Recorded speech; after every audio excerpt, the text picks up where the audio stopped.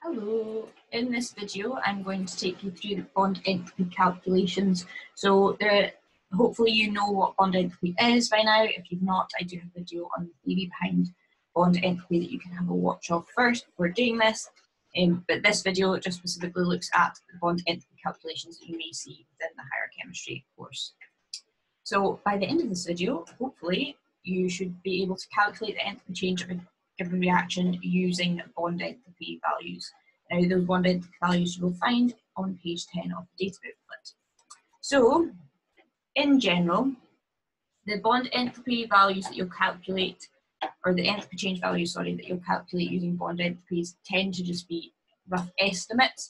If you were to go and conduct an experiment in the laboratory to find the enthalpy change of the reaction, you'd probably end up with a slightly different value.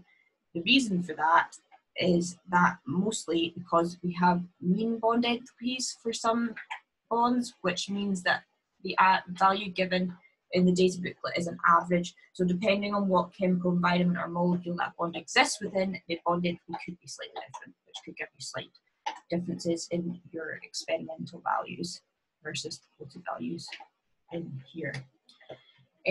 Essentially, the calculation works by gathering a net total of the energy put in to break all the bonds versus the energy you get out when making all the bonds. So things to remember that bond breaking is an endothermic process, so energy needs to be put in to break bonds, whereas bond making is exothermic, so you'll get energy back out. So if you think of it like a bank balance, you can pay money into your bank account, you can take money out, but your final balance of your bank is the net total of the money you've put in versus the money you've taken out, which is essentially how this calculation works. So we add up the bond enthalpies for breaking every single bond in the reactants, and then we add up all the energies that would be released for making every single bond in the products, and we take the net total of them. So it basically ends up as a subtraction, because if you look at the bottom here, when you're essentially taking away the bond making energies because it's exothermic, so the energy is given out, so you're adding a negative, which ends up being a subtraction. So, but it'll make more sense when we go through the calculation. So you will need to do these calculations, your basic booklet, page 10, so hopefully you've got it beside you at the moment. If not, maybe pause the video and go and grab it, and you'll also need a calculator. Otherwise, you can just watch me do the calculations for you, but you're going to need at some point to do it yourself. So every question that you'll get that requires you to use bond enthalpy values will mention the term using bond enthalpy values, which is quite helpful, gives you a bit of a clue that that's what you're to do. And then you'll be given a reaction that you're to calculate the enthalpy change for. So my advice would be to draw out the reactants, because then it's easier to see what bonds are being broken and what bonds are being made. So we've got 2 moles of hydrogen first of all. So hydrogen is a diatomic with a single bond, and because there's 2 of them, I'm going to draw it twice.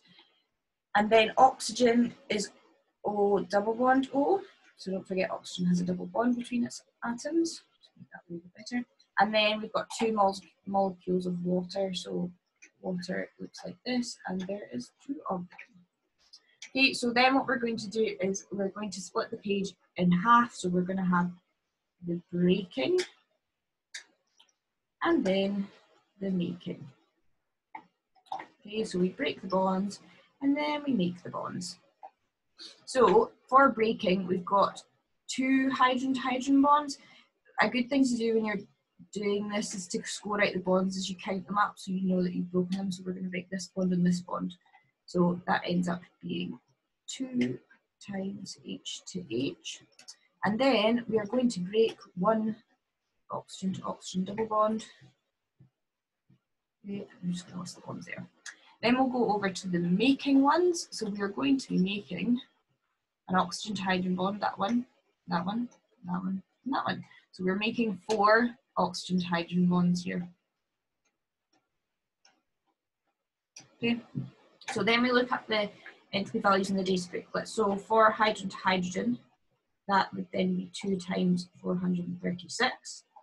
For the double bond to oxygen, that would be 1 times 498. These are all kilojoules per mole. Okay. Then for the making, that would be 4 times oxygen to hydrogen, which is 463. Okay, so then if we just put those in our calculator and work out what they are. So for the hydrogen to hydrogen, that comes out as 872 kilojoules. Obviously 1 times 498 is just 498 kilojoules. And then we add those up. So that comes out as 1,370. Okay. Then for the bond making, if we do the 4 times 463, that comes out as 1,852 kilojoules. I'm just writing it underneath because I don't have much space at the side and there's nothing else there to sum up. Okay, so then what we do is find the net total. So the overall enthalpy change is the bond breaking, which is endothermic, so 1370. So because it's endothermic, you're putting the energy in, so you put a plus. Add the bond breaking, which is exothermic, so that gets a negative because the energy is coming out. So 1852, which equates to 1370 minus 1852. So if you put that in your calculator, you will get negative 482 kilojoules. Okay, so my pen simply went narrow there. Just make sure if you get a negative value in your answer, you put a minus. If you don't end up with a negative in your calculator, you need to remember to put a plus in front. Okay. So we're going to look at another example now. So this example is exactly the same, just with a different reaction. So I'm going to draw the reactants again. So nitrogen has a triple bond, and then we've got 3 molecules of hydrogen. So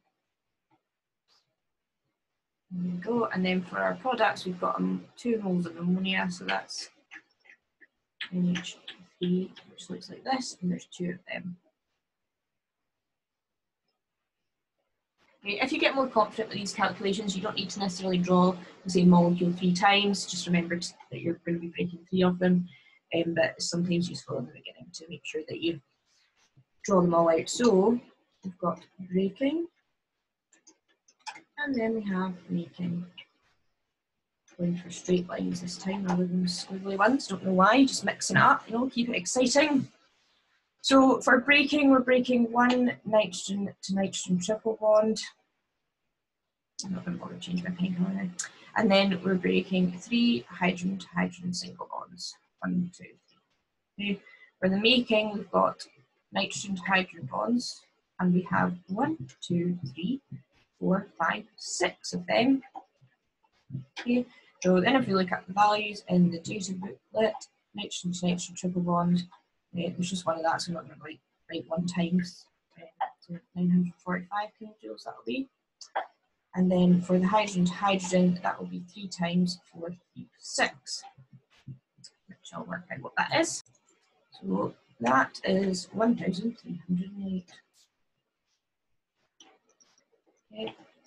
So if we take the sum total of that column, that is 2253 kilojoules altogether. So that was just this number plus this number. So then for the making, that would be 6 times 388 kilojoules, which comes out as 2,328 kilojoules. Okay, so again, for the overall enthalpy change, we've got the endothermic breaking, so plus 2253, add the exothermic making, which would be negative 2328. So then that becomes 2253 minus 2328. So we put that in our calculator. That comes out as negative 75 kilojoules. Okay. So next example. So a bit of a bigger reaction this time, but it's exactly the same process. So we've got methane, which is CH4, so it's carbon with 4 hydrogens around it, and a nice tetrahedral structure. And then 2 moles of oxygen. I'm just going to draw it once this time so you can see what it's like when you're not drawing all the molecules. And then we've got carbon dioxide, and then which is double bonds, and then water. Okay, so I need 2 of them, and then I need 2 of the waters. So for the breaking, straight lines again, breaking. So we've got 1, 2, 3, 4 carbon to hydrogen bonds, and then a double oxygen to oxygen, but because there's 2 of them, that would then be 2 oxygen to oxygen double bonds. And then for the making, we've got 1, 2 carbon to oxygen double bonds, and then we have 1, 2 times 2 is 4 oxygen to hydrogen bonds. Okay, if you can't see what I'm getting 4 oxygen to hydrogen bonds, you draw the other water molecule. It would be 1, 2, 3, 4. Okay. So if we then add up all these numbers, so this would be 4 times 4, 1, 2. And this one would be 2 times, apologies for the dogs, 2 times 4, 9, 8. So then for the bond making, that would be 2 times 7, 4, 3, and then 4 times 4, 6, 3. So if we total all these up in the calculator, so for the bond making, you get those values, and then that totals to 2,644. And you do the same on the making side. You get those values, which then totals to 3,338 kilojoules. So then if we find the overall change, we've got the endothermic bond breaking plus the exothermic bond making,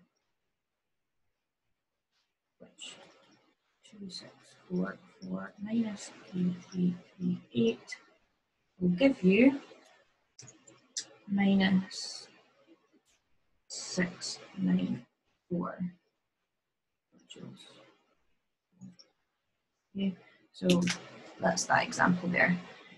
All the examples we've done have ended up in exothermic reactions, but if the reaction is endothermic, you need to remember to put a positive sign in front. Okay, so then one last example. You're not bored already. So this one's a really sneaky one. This is why it's quite good to draw them out. So C2H4 is in fact ethene, which means that you've got a carbon-to-carbon double bond. Okay.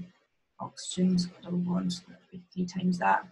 Then we have 2 carbon dioxides, and then 2 waters. So breaking, making. So for the breaking, we've got 1, 2, 3, 4 carbon to hydrogen bonds. And then we've got 1 carbon to carbon double bond. And then we've also got 3 oxygen to oxygen double bonds. And then for the making, we've got 1, 2, 3, 4 carbon to oxygen double bonds, and 1, 2, 3, 4 oxygen to hydrogen bonds. Okay, so if I just pull all the numbers out from the data booklet, ta-da, so magical. And then if you just add them all up, ta-da again, this is what you'll get. So then for the overall enthalpy change, we've got the endothermic bond breaking, so 3754. Add the exothermic bond making, negative 4824. That would be 3754 minus 4824, which will give you negative 1070 kilojoules. And that's the last example of this video. You may have been shown to do it a different way rather than doing the net total way. There is an equation you can use to do with the product taking reactants thing, but I prefer to teach it this way because it makes you understand what's actually happening in the reaction. So you're putting a certain amount of energy into break all the bonds, and then you're getting a certain amount of energy out to make all the bonds, and the net total of those, i.e. the difference, gives you the overall enthalpy change of the reaction. I know it's slightly easier for you, but chemistry is just amazing.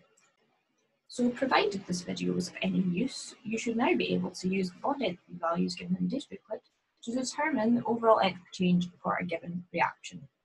If that's not the case, then you maybe want to watch another video, but I'm sure this will be fine. Anyway, thank you. Goodbye.